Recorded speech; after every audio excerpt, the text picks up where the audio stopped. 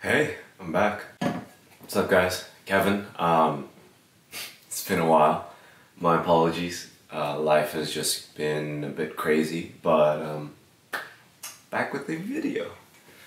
Today's video, as from the title, it's going to be essentially what I've been wearing during fall, winter. And just to give a little bit of context, I'm in Southern California, so it's not like winter, so a lot of the items are probably like fall items for most of the world, while in California this is as cold as it's gonna get. It's like 70 degrees Fahrenheit and I'm like, ooh, it's chilly, but yeah.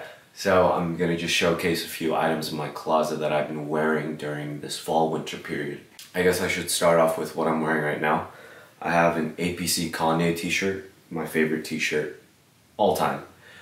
This is a size medium. It is a bit oversized, so I would suggest sizing down if you want something that is closer to your shoe size but still slightly oversized.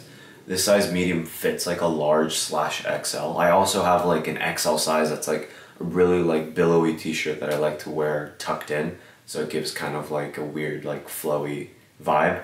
And I'm also wearing my down sweatpants, my gray sweatpants. This is just a good lounge pair of sweatpants. I just wear this around the house, wear it when I'm out really quickly. It's just very casual, very subtle. This is a size small, so I'm about 5'8", and the size small is kind of large on me, to be honest. I think they recently re-released them, and I think they might have changed the sizing, because I actually have, I actually bought my girlfriend the cream pair in an extra small, and I tried it on just to see the sizing. The extra small fits me more true to size, and then I'm assuming they changed the sizing after the first time. Also, they removed the back pocket, because this first version has a back pocket while the new version does not. So I don't know whether or not, because like, to be honest, the back pocket, it's not super secure, so maybe they just removed it just to like save on material or something like that. But yeah, APC Kanye t-shirt, sweatpants, and I guess I should start off with quote-unquote outerwear. Be right back. So I have showcased this jacket before. This is my Patagonia bomber jacket with fleece inner lining. It's just a vintage bomber. It's oversized. I really like it. This is probably like my most worn jacket to this date. I just have to send this into Patagonia to get the zippers fixed.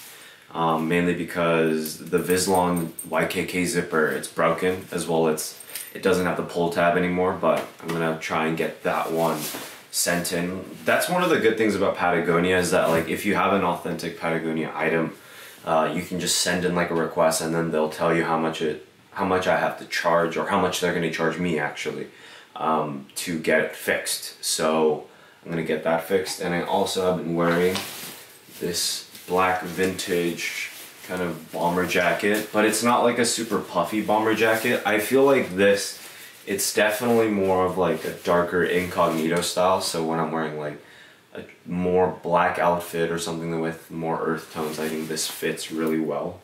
I'm a big fan of just plain vintage cheap outerwear, because in California it rarely gets super cold, so in the odd case that it does get kind of cold and I can't wear a hoodie, I go for like a t-shirt and like a jacket. Speaking of hoodies, here is my Jound, I believe this is the J90. And then for those that don't really know, the J and the kind of like model number. So I believe I also have a black hoodie that's like the J95. So that one, it's more of a slimmer cut athletic fit. While the is this J90 or J70? I'll put the text up here. For this guy, it's a bit more of like a looser fit.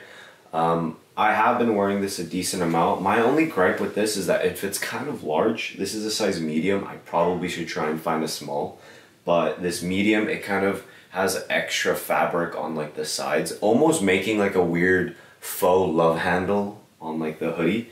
Super comfortable though. The fabric is just very amazing, but the fabric is also different from both the cream crew neck that I have as well as the black hoodie that I have. The black hoodie, it's a lot thinner.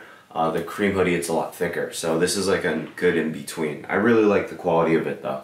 big fan. Guess moving on to t-shirts. First t-shirt, Uniqlo Aerism tee. This is a good tee to just sleep in, especially when it was summer, but I like just how the material feels on my body. I like the drapiness of it. I got a size small, I believe. It's a small or a medium. It's a medium, so like this is a size medium. I just like it on my body and very comfortable. California, usually warmer, but cold days, this, put on that jacket and then I'm good to go. Next up is the Uniqlo Alexander Wang t-shirts. I really like these t-shirts. I feel like I should have bought more, but I have like 5. The white tee, and all of the t-shirts actually for the Alexander Wang, I got a small one because I kind of like a little bit shorter of a cut, but it fits really nice on the chest. This, it's a bit more of a slim tee. I'm sure if you wanted something that fits a bit more oversized, obviously size up, but nice t-shirt. I like how the neck fits. I like how the material feels. It's a bit more of like a thicker wear than the traditional Aerism tee, but love this. There's like small branding on the bottom, but it's not really for the branding. It's really for how good the t-shirt is for the quality and the price. This is just a black version of that tee. I've just worn these guys so many times.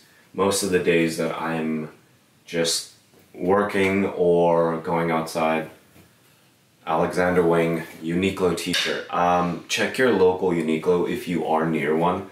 I believe they're on sale. The underwear is extremely nice as well. Like, get those guys as well. Oh man, I haven't made a video in a long time. And the goddamn pants section. So, first up, I've been wearing this John Elliott chino that he had. So he had this, I think it was like twice a year, he does this big sale where a lot of pants, items, tops, jackets are over 50% off. So I have a hard time paying retail for John Elliott. I know it's worth the quality and I do want to support, but I always try to support when he does his like 50% off or his warehouse sales that he does in LA or anything like that. But these chinos, really nice. I like to tuck in a t-shirt with this. I think it's an interesting fit because the waist is like sort of tight and then it billows out a little bit and then it slims back down. My only gripe is that I wish the leg opening was a little bit larger, because I think the leg opening, it's like in between like a 6 and 5.5, but like it's kind of tight at the leg. I wish it was a little bit more open. But outside of that, great pair of black chinos. I guess it's also a good cheaper alternative to like a pair of like Rick Owens pants, mainly because of the drawstrings and the same sort of look of it. I'm not a huge fan of the drawstrings. I end up just tying them up really quickly because I usually put a belt around these guys. Next up, I have been wearing, I know I might get some flack for this, but Represent Clothing smoker pants. I really like the smoker pants because I like the sort of suit pant type of look, like a more formal bottom while wearing a more casual top, and I think it like plays really well. Also, I cut the bottoms and then I added like an extra stitch, so it frays at the bottom, which I really like, but it's not going to completely like destroy and like ride up the pants, because that extra stitch really does protect it from that. Huge fan of this. My only little complaint is just the fabric is a little bit thin, but outside of like those days where it's like really windy, that works fine. Next up is a pair of John Elliott denim. I got these tailored. This is, I believe it's the Ronin denim, so I really like the wash. It's a very nice wash. John Elliott's quality of denim is really nice. There's also a few like white paint splatter details here and there, so nothing too excessive. I did get these tapered though. I got them tapered to like a 5.7 opening from the knee down, not like skin tight, but it is a bit more of a skinny, slim pair of jeans, mainly because I am a shorter guy, and I do like sort of like the slimmer silhouette, at least sometimes. And I think there's a lot of versatility in these pair of pants. I also just have a Cobra buckle belt from one of my friends' brands. I believe it's like Havana Labs, I believe. That one always goes on either this or the John Elliott chinos. I just like to pair them both like that. But very great pair of pants. I don't know, like I recently lost some weight, so I would maybe go true to size or maybe even size down one, because the waist does fit a little bit big on me, just in case anybody's wondering. And last but not least, woo, I'm almost dropped that. Pair of vintage Levi 501s. This is a pair that I got from my friend Dante. Shout out Dante, I'll put his Instagram as well as his vintage store on the screen somewhere. This is a pair of Levi jeans, very nice light wash. It's a bit more of a regular relaxed fit, so there's no taper at all. It's a bit wider, and I like this for like Air Force Ones, or maybe for it going over my Jordans or anything like that. It's a very clean fit. With vintage Levi's, the only concern is that you have to either try them on or you have to like kind of be a little bit weary, because the sizing's weird on a lot of different denim. This is a 32, but it fits like a 30. So that's my only thing. And I just have a Coach belt on this just cause it's a reversible belt. So it's brown on one side, black on the other, and I can wear the black with any of the other pants. So really like these guys. He does a good job curating and selecting good denim. So please check him out. And onto the, last but not least, Jound cream sweat shorts.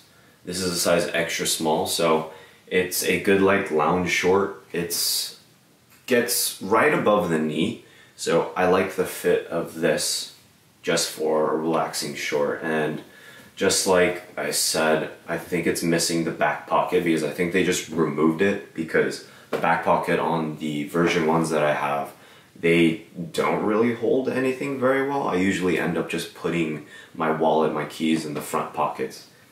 But yeah, cream sweat shorts. Wear these guys when it does get a bit warmer, or when it's just like a quick run. I like how the extra smalls fit.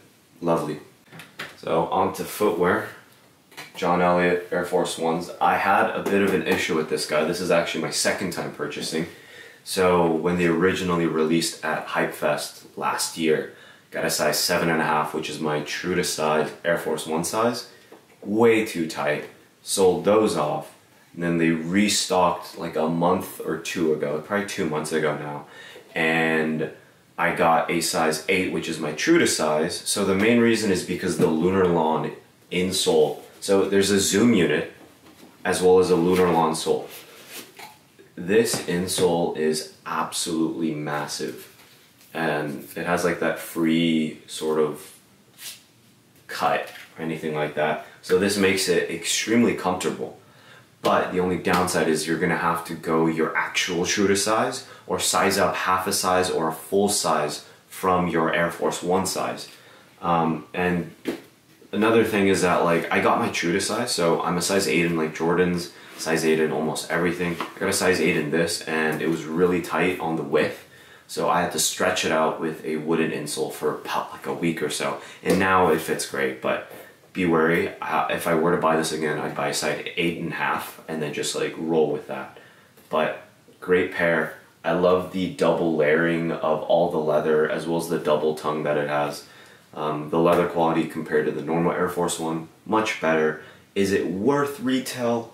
If I remember, retail was like $150. It's debatable. Because I know, well, the off-white Air Force Ones were like $150. So I think these are a better deal, better design than the off-white Air Force Ones, which, like, rest in peace. I just sold my Complex Con off-white Air Force One, so, but that check came in thick. Yeah, so for the John Elliott Air Force Ones, wear these most of the time. Absolute killer shoe. Actually no. Let me just, so the Unions, obviously I did a video about them a while back. I ended up selling the Storm Blue pair. Might buy them back soon, but beautiful. You guys already know. Great pair, Air Jordan ones. Great pair.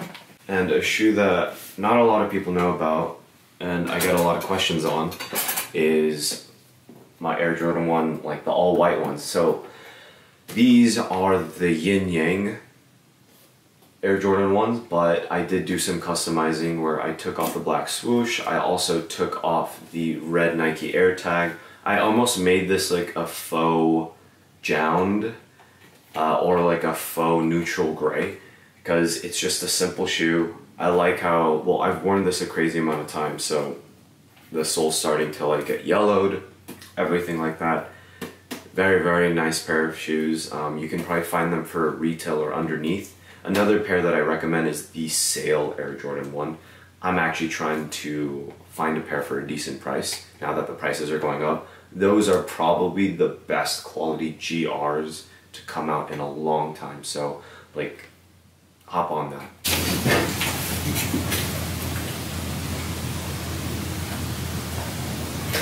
You guys know.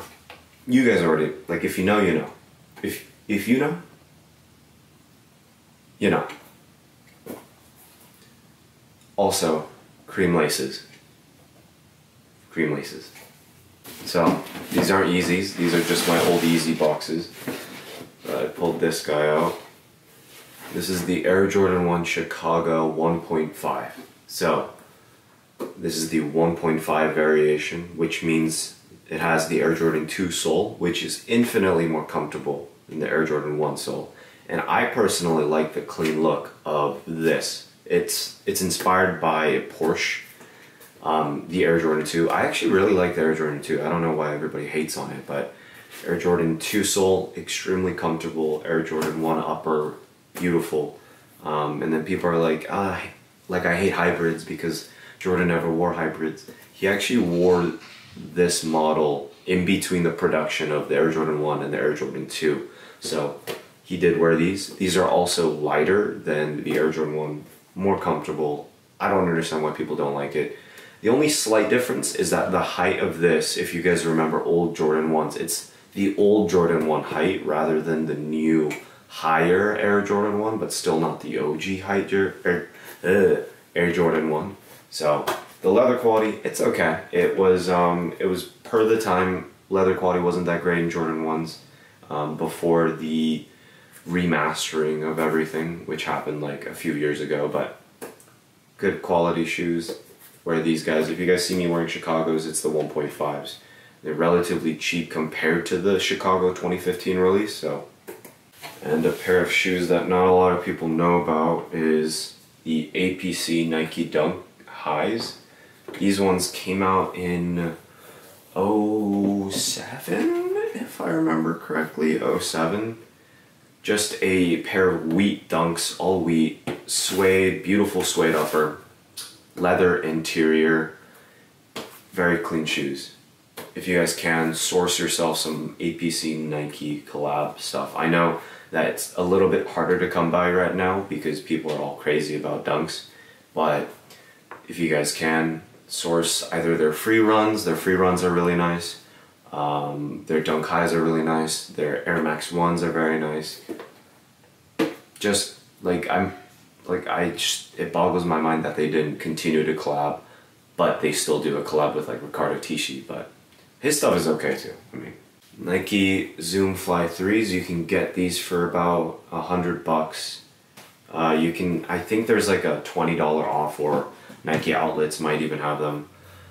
Zoom Fly 3, I use these as my running shoes. So if you see me posting this, Zoom Fly 3, it's the purple colorway, which I think is the cheapest, but I really like it because it sort of reminds me of the Fly print that they recently released, which I'm pretty sure that's what they were going for. Zoom Fly 3 compared to the Zoom Fly 2, go true to size for the Zoom Fly 3. My only little gripe is that it feels a little bit narrow, as well as if you go size up, that's why I opted out of the 8.5, is that the heel has this little lip, and then that lip kind of could potentially slip out, slip in, so I end up doing like a double nut up top when I'm running. So Zoom Fly 3, I've only had like 50 miles in these so far, so it's all right. It's lasting for me. And that is about it from me. Thank you guys so much for watching. I might make more videos. I've just been really busy with a lot of career stuff. I recently graduated, working constantly, so I'll try to keep you guys updated. I'm also on Instagram at kevin.img, so thank you so much, and I'll see you guys later. Peace.